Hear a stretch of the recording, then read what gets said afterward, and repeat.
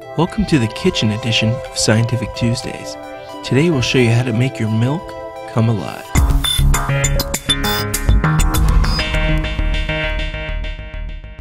To pull off this experiment, you're going to need a little bit of dish soap, some food coloring, and of course, some milk.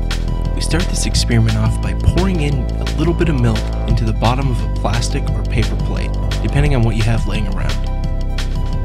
Once you've covered the bottom sufficiently, take your food coloring and put in various drops of different colors around in the milk itself.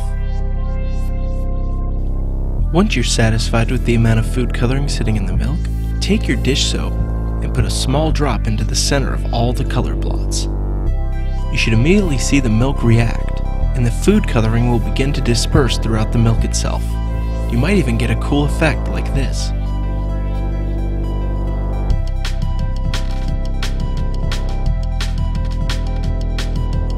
How does this work? Well, it's pretty simple. Food coloring is less dense than the milk itself, so it remains suspended within the fat molecules of the milk. The soap breaks up the fat and lets it spread across the surface of the milk. As they break and expand, they create movement in the milk and pull the coloring along for the ride.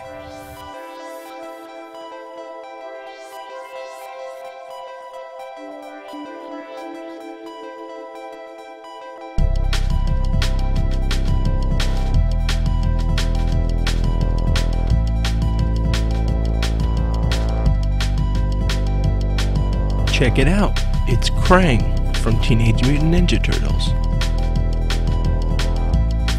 If you enjoyed this episode, make sure you subscribe, and also be sure to check out our new channel, Household Gamer.